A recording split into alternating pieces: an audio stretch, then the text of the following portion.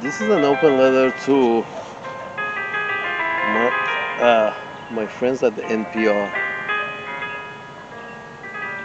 and the Sane Society.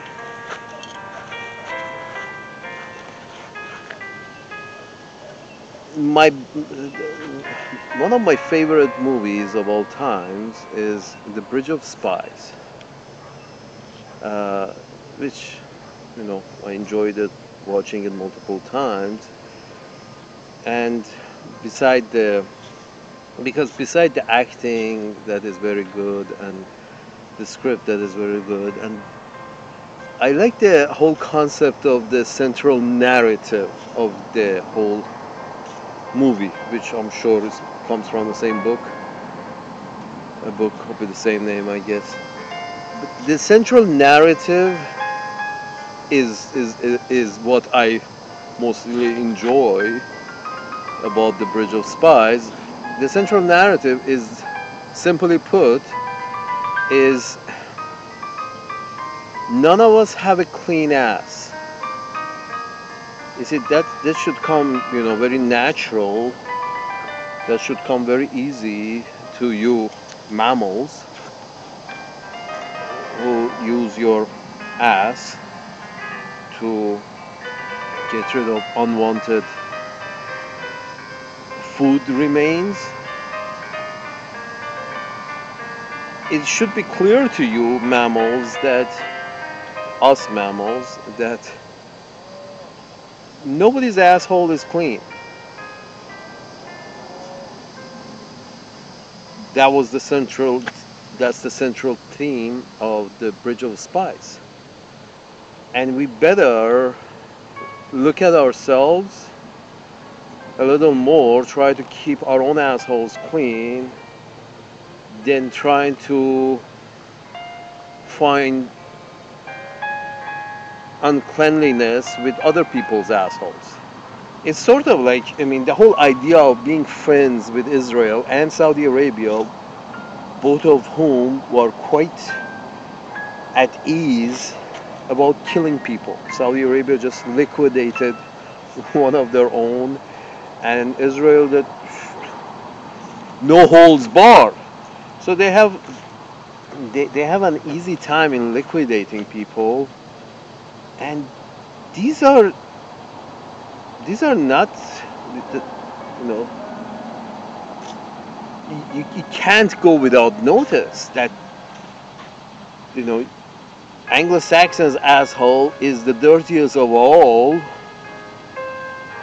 but then they pick up a magnifying glass and start probing other national tribes and nations on this planet, start probing with a magnifying glass the asshole of other nations on this planet, and sort of like, yeah, your asshole doesn't seem very clean, and yours neither, and nobody's supposed to inspect Uncle Sam's ass. We should not notice that some of the most murderous regimes on the planet are, stuck up Uncle Sam's ass. I mean, you got Saudi Arabia in there, and for a while you had Pinochet there, and for a while you had that Franco there, you had the the apartheid government of South Africa there, this whatever this is in Ukraine. These are some of the most vile systems around, and they're all stuck up Uncle Sam's ass, and nobody should look. Here's the thing: the beauty of Bridge of Spies, stating that be humble about what you are and what you're about. Be humble. That was the theme of The Bridge of Spies, because you don't know. But in your case, in case of NPR, I know that you know. If you're not humble, and if you're not fair, I know that you know. you have the information and you're called journalists. You're paid to do. I'm not paid to do this shit, follow the news, but and you're paid to follow the news, but then you come up with these programs, or you pick these programs to give them more exposure from out there, and being even-handed, and you pick these programs from out there and being very even-handed. And for example, recently it was in the news that China has police stations in their embassies, and that's a bad thing. They have police stations in their embassies overseas to question, or how you folks call it, debrief their own citizens from time to time if they believe their own citizens are, selling the motherland. Let's put it that way. So they have debriefing rooms, and I'm sure they have some kind of prison, some kind of police force, because there is a lot of Chinese citizens, and the Chinese they want to keep their ass clean, let's put it that way. So this came out as an issue about the Chinese. Why are they, question, maybe holding up, imprisoning for short periods of time, or holding up their own citizens in their own embassy? And I was thinking to myself, and recently it was on NPR, some program about some other shithole in the Middle East that kidnapped their own citizens. In that case, it's not they're just citizens, they're like officers who have gone AWOL. And not only gone AWOL, but they have gone AWOL and left the country. And there's some program to kidnap these folks. And I'm thinking, probably same way the Chinese have that program with holding their own citizens and questioning them if those citizens are stupid enough to go to the Chinese embassy. If they know I wouldn't visit my own embassy, because I know shit that has come out of my mouth, I'd be in trouble there. But and if they do have a if they do have a holding place, I have a feeling I would,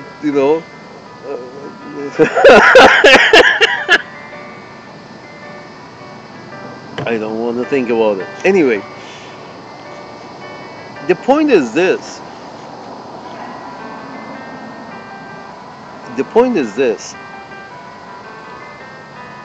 Bridge of Spies. You think, and you dramatize this idea that countries kidnap their runaway officers from their military forces because they don't want the information that those officers have be compromised. I guess that's kind of a, something that everybody does. Kidnapping your own citizens, maybe, which Saudi Arabia has done many times. But then Israel has kidnapped the citizens of other countries. I mean, here's what I'm saying. My friends at NPR, you don't know about Guantanamo Bay. You don't know about the black sites. I'm sure you do. It was part of a news cycle somewhere, somehow it leaked out that there are these places all over Eastern Europe and North Africa and the Middle East, Jordan, Egypt, and Poland comes to mind, that there were these black sites that many people under suspicion were kidnapped and taken to those sites for questioning and imprisonment, and then some of them were moved to Guantanamo. So it's not only if those shitholes, China and other shitholes, kidnap their own citizens, you kidnap other countries' citizens, as we saw with the black sites, and still it's going on in Guantanamo Bay. Not only you kidnap forget about your own citizens, you kidnap other people's citizens, other countries' citizens, and there is, it's right in front of you. So it's the whole idea that if we do it, it's right, but if they do it, it's wrong. That's the whole, it's exactly the opposite of the message of Bridge of Spies. No, if you do it, you should expect them to do it. I mean, forget about kidnapping, assassination. Che Guevara, a citizen of Argentina, was assassinated by the orders of a citizen of Uncle Sam. So, not only you kidnap citizens of other nations, you actually assassinate citizens of other nations that you don't like. We just saw it. And either you or your friends, the whole Anglo-Saxon, NATO, North American, we are pink skins, should be on top. The whole contraption comes together and assassinates heads of state. Heads of not even the average citizen. Somebody shoots me right now. It's an accident. Nobody will care much. But they go even after, your own apparatus. NPR goes after the heads of states. I mean, how many assassination attempts were made by your own folks at the CIA? Admission. How many attempts was made at the life of they got Castro? 20 some, 20, 80, 60, 600. And the ones that were successful were, Che Guevara and Allende. Remember that guy from Argentina? And it's sort of like, and even smaller, these these stupid people who, went to join the caliphate. They were easy game. No worries about it. Not only, they were our citizens, but they were the brown variety. So, maybe 3/5, maybe 2/5.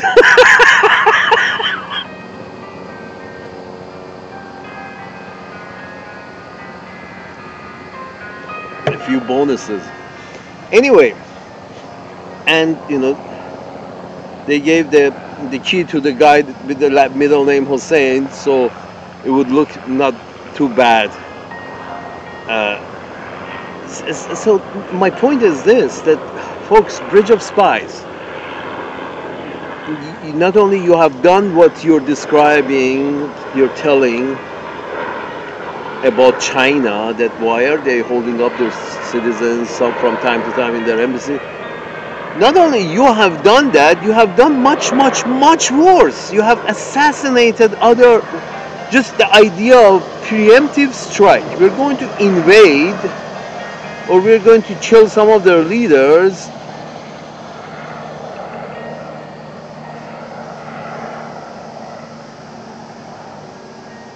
The idea of invading, the idea of killing the readers, you or your allies. If you keep saying we are of the same body, it's sort of like a lot of Americans I've noticed have come up with, consider Israel as a parasite of the body of Uncle Sam. And another faction is trying to sell Israel as a vital organ. So, the pro-war camp considers Israel as a pancreas, or a kidney for the body that is Uncle Sam. Sort of like this is a very key organ. And other people are saying, no, it's not really an organ. It's not performing any function, because they don't see the function of keeping the Arabs on their toes as a vital function, but the empire does. The idea of Israel is pay somebody to keep the Arabs on their toes or on their backs. Let's put it this way: to keep the Arabs on their toes, or in a more interesting way to describe Arabs, to keep them on their back or on their heels, as they say in English, but more on their back with their legs stretched apart. Some to keep Arabs like in that position. That's the function of Israel, and that's what Israel is getting paid to do. Like as I said before, like Luca Brausi kind of a deal. You pay us, we hit people. And and a lot of these folks keeps thinking that Uncle Sam's managers don't really want to do it, but Israelis are putting them in a bind. There's no such thing. Haha, it's a joke. There's no such thing. It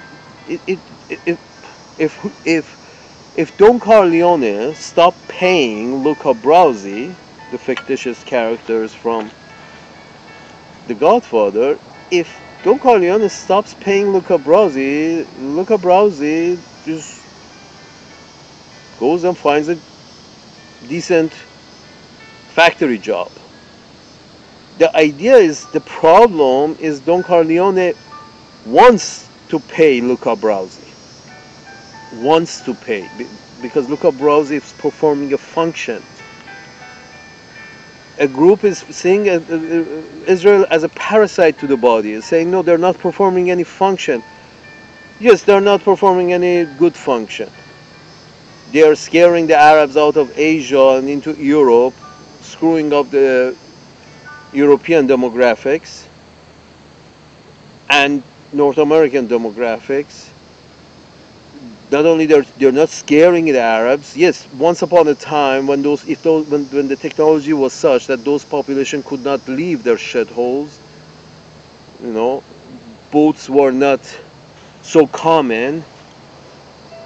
You could have gone and put Israel over there to keep the Arabs on their heels or on their backs, and not to have to hear about it anymore. But since boats have become accessible to more and more people, it's a common artifact that people can purchase. That your bully there, the guy who's supposed to keep the Arabs on their ass, is pushing all these immigrants up north. It's both bad for the immigrants and bad for the native population. So the whole Israel, whatever it used to be, whatever purpose it served, now it's just screwing things up by pushing all these Arabs into Europe. Some of them literally they push off the land, and others, who the hell wants to live in a country that's up on its back, which Jordan and Egypt and Syria and Lebanon, Iraq, they all have been kept on their back or pushed on their back. Iraq was okay until it was pushed on its back and raped a few times. Salute.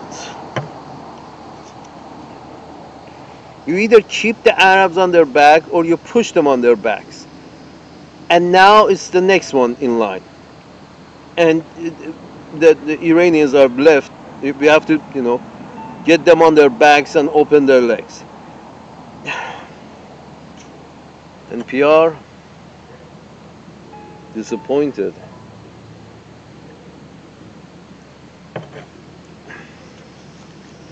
Disappointed that the whole idea of separation of powers is no more.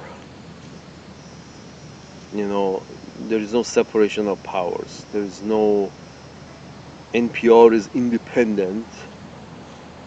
No. There is no, BBC is independent. No. I mean, the way you go about changing the atmosphere or the milieu, as you go about changing the milieu and keep finding new enemies for the populace to throw stones at, it's just not only it's not kosher, it's just not logical. You're creating more immigrants, is going to go up your own asses. That's the result of trying to execute 19th, 18th, 17th century European style colonialism in 21st century, when inflatable boats and inflatable rafts and boat technology is fiberglass boat technology is almost everywhere, and people can build them, get on it, and visit Champs-Élysées.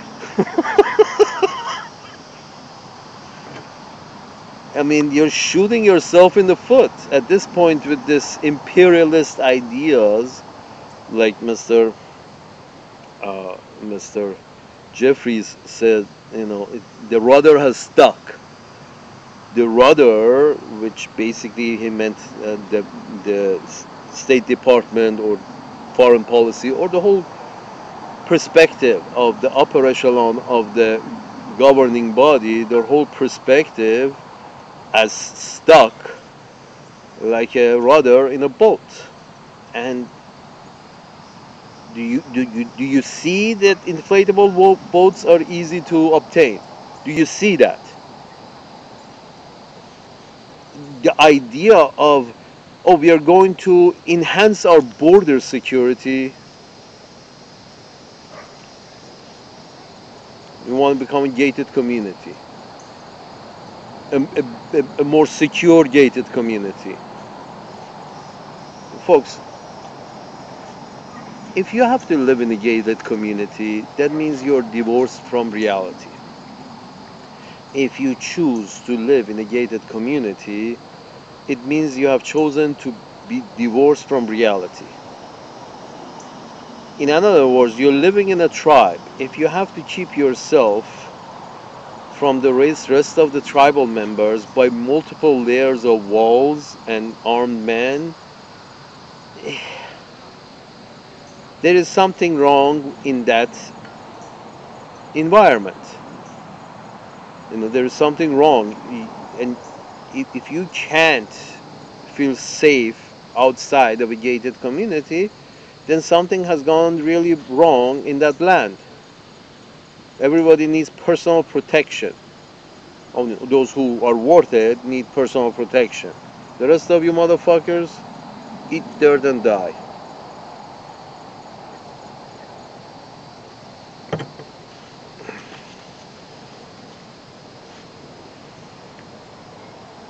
But my point is this: you can't, by not recognizing, back to the point of Bridge of Spies, by not recognizing that your ass, if not dirtier than the other side, is just as messy, you keep participating in the propaganda, keep magnifying glass on other people's asses without any any notice or any recognition. I mean, if you do recognize that Guantanamo Bay is basically locking up citizens of other, kidnapping and locking up citizens of other countries, and why Guantanamo Bay? Because we don't have enough evidence to take them to mainland and take them to court and put them in jail. Either we don't have enough evidence, or we believe these guys have enough information that may cause future harm, so we're going to lock them up. Where in somewhere that habeas corpus doesn't apply. This is something all NPR reporters probably know, should know. So if you know you have done such an act, unless such an act is corrected, you can't start looking up other people's asses. If you know that thing about your own ass, you see, if you know something stuck up your ass, you go and take it out. You see, you go wash your ass. You don't, that normal people, you don't say that, no, my ass is very dirty, but the first thing I'm going to do is pick up a magnifying glass, look at other people's asses. Force them to get naked so I can look at their asses. See if their asshole is clean. That a normal person doesn't do that. The normal person says, no, I have this issue with my asshole. It's called Guantanamo Bay. I clean it, and then and tell all about the black sides, and come up with some kind of punishment for those who consider torture as enhanced interrogation technique. Just by giving it an exotic name, they decided they can sanctify it.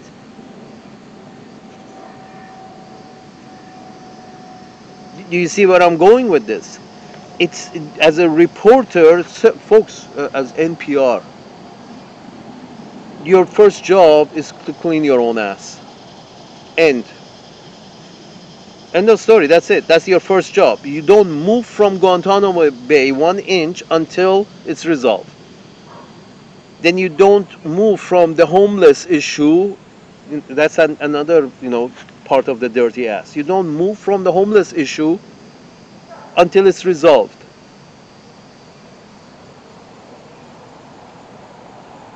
But you just fly over the issue that you have. It's your ass that is dirty. You just fly over that and show us other asses and try to, imagine the hypocrisy. Imagine the funny, the funny situation in which somebody with a very dirty ass is just smelling and wet and flies are all flying, trying to explain to the world that that boy over there has a dirty ass because he just, did poo-poo. It's just like, oh God, what are you talking about? If he just shed his pants, you've been shedding your pants for apparently since this morning. For a long time. And you do hear this hypocrisy coming out, and you're like, oh God, do you guys even listen to yourself? Who writes these scripts? I mean, who writes these scripts? That, yeah, we should go after North Korea now and badmouth North Korea. I'm sorry, if North Korea pays you, would that solve the problem? I mean, I don't think, whoever the fuck is in charge in that shithole, I don't think they mind if you NPR provides a bank account, and if you tell them if you put some money in that bank account, we stop, bad mouthing you and trying to wipe you off the map. I mean, just give them a bank account, maybe it works. Let's be frank, it's not your bank account, but at the end of the day, the beef that Uncle Sam's managers have with a country like North Korea is that they are not paying their bills. It's not about democracy, because Saudi Arabia is not democracy either. But Saudi Arabia is paying their bills, buying treasury bills. North Korea is not. They're not buying treasury bills, and they're not doing this, and they're not doing that, and they're not standing on their head either. And they're certainly not taking it up the ass. So my point is this. That's the thing. Eventually comes down to that.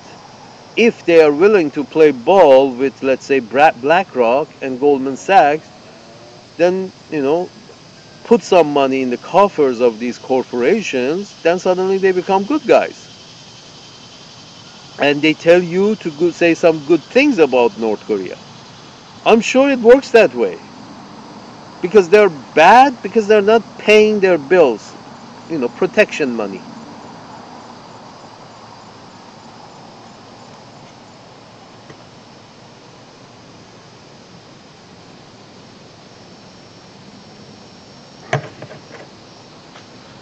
That's the thing about Bridge of Spies, is that it shows that when a couple of intelligent people get together and try to be honest with each other, they realize, pretty soon they realize their asses are all dirty, and therefore they have to somehow cooperate to coexist. Cooperate to coexist. But if you think you own the rest of the planet, if you think your race should be ruling the planet, then the whole idea of let's cooperate and coexist goes right out the window. It becomes colonialism. Cooperate and coexist is the opposite of the colonialism. Military base and pay up. Cooperate and coexist, military base and pay up. Pay your bills. And this is the thing that, you look at NPR anyone looks at NPR and expects to see that kind of honesty. It expects to hear that kind of honesty, that yes, did I tell you, like somebody says this story about China, somebody should come and say, right, of course we have the same issue. We have locked people up for many years without actually charging them with anything. Poor Julian Assange. And so in other words, if you don't want to do that, every time you pick your magnifying glass and look other people's asshole, if you don't want to every time have to mention that your own asshole is also dirty, if you don't want to do that, then you stop picking on other assholes. You see what I'm saying? Then you stop doing that. You're saying, hey, I don't want to have to every time show my own ass, how dirty my ass is, so I'm not going to pick on other people's ass. Let's, mind our own business and try to clean our own ass. This is how a producer in NPR should look at the matter and say, no, we have no... Before actually sending out the story or picking the story, they should actually look at it and say, oh, how will this make us look? Like people with a lot of chutzpah? Yeah, we don't want to look like people with a lot of chutzpah. We want to look like people with a lot of intelligence. And we do see the hypocrisy in this matter, so we are not going to even air such a story, because it looks very bad. But they don't do that. Producers they don't answer to even NPR. Many of them, this is their second job. Their first job is, with the FBI or the CIA. And they come in and, again, the problem with these agencies is that they have tunnel vision. They see in details, or myopia or tunnel vision. They see in details up close, in very close details, but they don't have no peripheral vision. And morality lies where you have peripheral vision. So none consider being moral in their pursuit of their objectives.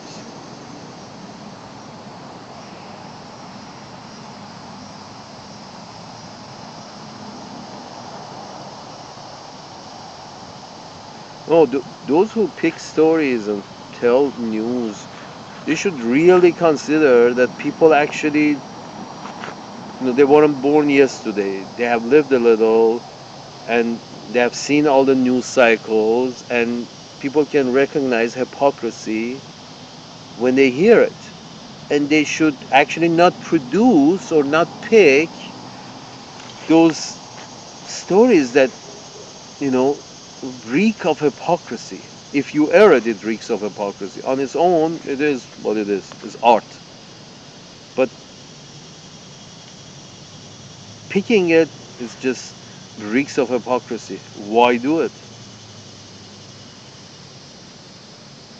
If you know you have done worse. I mean, talk about if they kidnap their citizens,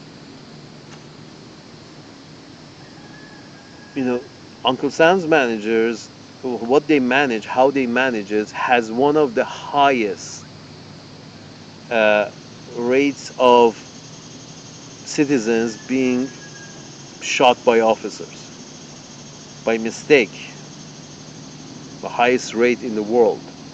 And I don't blame the officers because, if you're living, if you're a police officer where guns are available and widely distributed, you're going to be jittery. You're going to shoot first, ask questions later.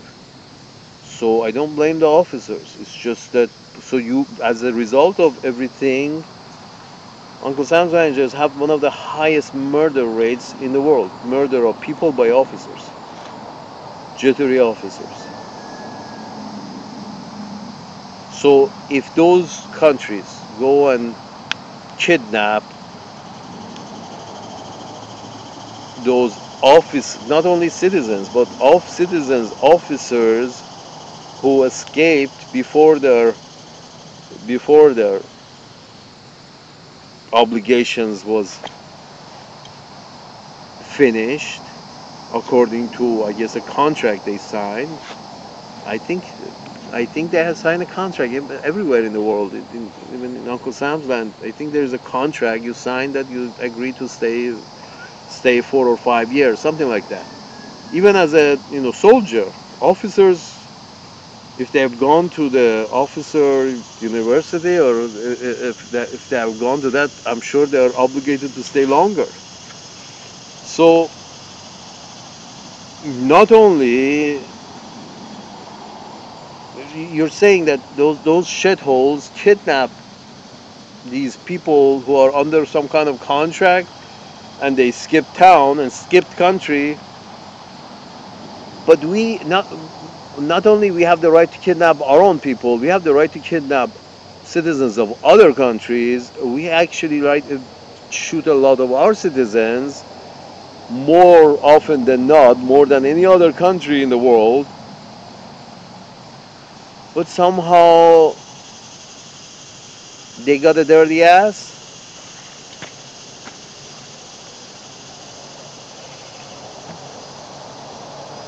I suggest everybody in NPR, please watch Bridge of Spies. It's free and it's on YouTube. On YouTube it's free.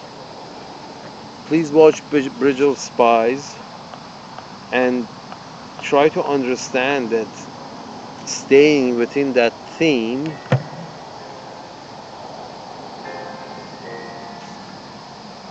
makes a lot more sense. It's just, picking apart behavior of people from cultures you don't understand, from languages you don't understand, picking on their cultural anomalies is very easy.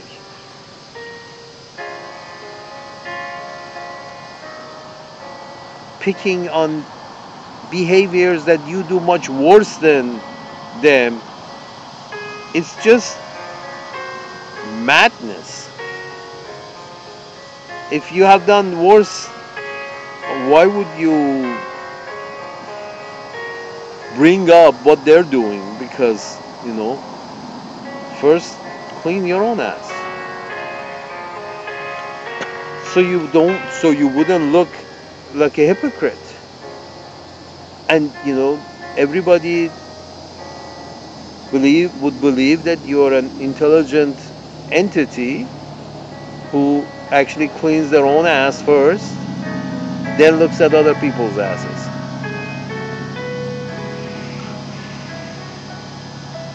Any intelligent entity, from monkeys to reptiles to everybody, cleans their own ass first.